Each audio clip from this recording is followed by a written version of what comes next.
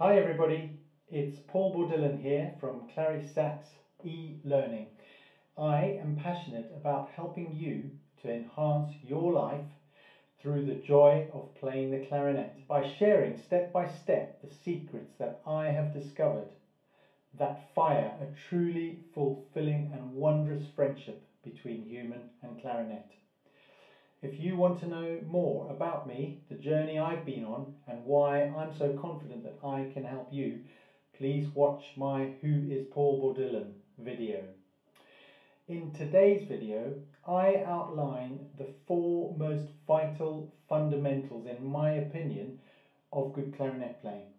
Now you may ask, well, what is good clarinet playing? And that is really your definition that's important. But for me, it's about sounding good and being able to express ourselves, and also making it easy and fun so that it's not too much like hard work, and also so that people, including yourself, want to listen to it. Obviously the clarinet is great for many different styles, and I'll just give you a demo of a couple of styles: classical and jazz.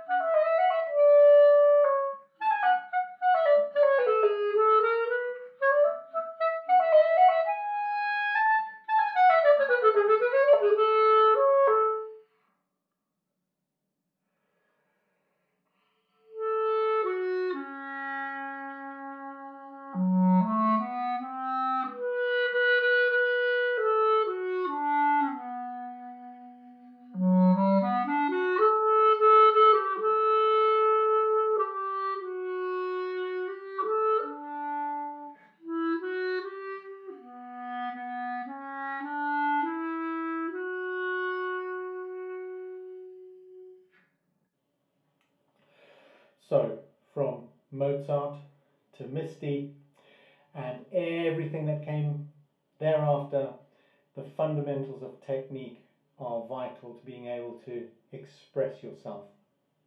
I'm going to go on in my next videos to outline these 4 fundamentals in further detail, but let me very briefly introduce them to you now.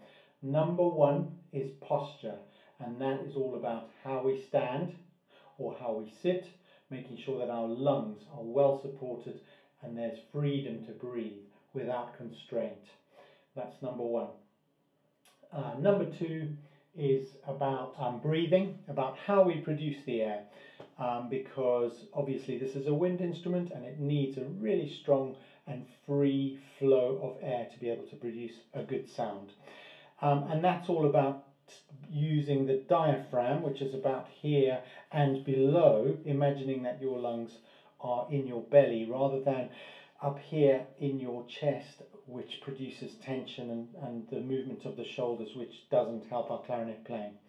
The third fundamental for me is the embouchure. That's the muscles of the mouth. The French word la bouche is the muscles of the mouth, and this needs a really firm, muscular surrounding for the reed and the mouthpiece. Any floppy muscles with cheeks puffing out or chin collapsing upwards will really affect the focus and the beauty of the sound. So number 3, the embouchure, and then number 4, hand position.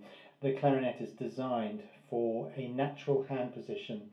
You see a lot of people playing with knuckles straightened, or fingers flat, or fingers at a right angle to the clarinet, which is not how it's designed, because that then impedes your access to all of these keys that are also having to be played. As well as covering the holes, we need to be able to access all the baby finger, baby finger keys and the top ones and the side keys, and so the hand position makes all of that a whole lot easier. As I said, in my next videos I will break these down into much more detail, and I'll give you some exercises for each of them for you to check that you're on the right path, really, to getting these 4 fundamentals. I would say to you that getting these in place nice and early will help you exponentially later on. Bad habits are really hard to break, and I'm experiencing it with some of my students who I've inherited. They're having to work really hard, and at the moment they are, but they'd be so much further on if they just sorted these fundamentals out earlier. So look out for those next 4 videos breaking down these 4 fundamentals into much more detail for you. And also, if you could please like this video, and please pop any comments or queries or questions or requests into the comments section, and also subscribe to my channel. See you in the next video. I'm really looking forward to this journey with you.